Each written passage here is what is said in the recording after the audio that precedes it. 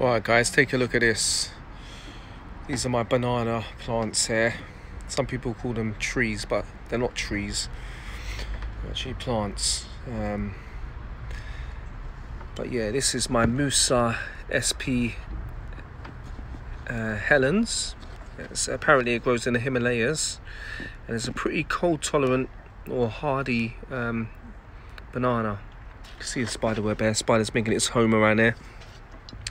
But yeah, this has grown pretty fast. I mean, if you look at the trunk or the stem, it's pretty thick, and it's got such a beautiful, when a new leaf is appearing, it sort of uncurls itself, and this one's beautiful. It has a lovely reddish hue to it, and there's a leaf here.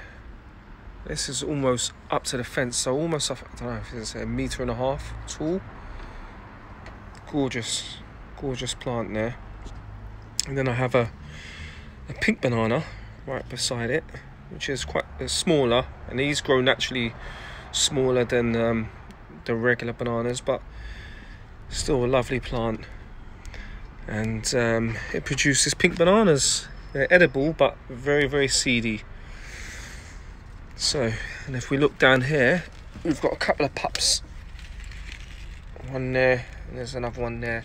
So once these get a bit larger, I'm going to actually separate it from the mother plant and pot them up. I have 2 new plants. So yeah, doing really, really well. These are both pretty hardy, but once it gets really cold, I'm going to put them into the greenhouse. So there you go guys, my bananas. I'm bananas about bananas.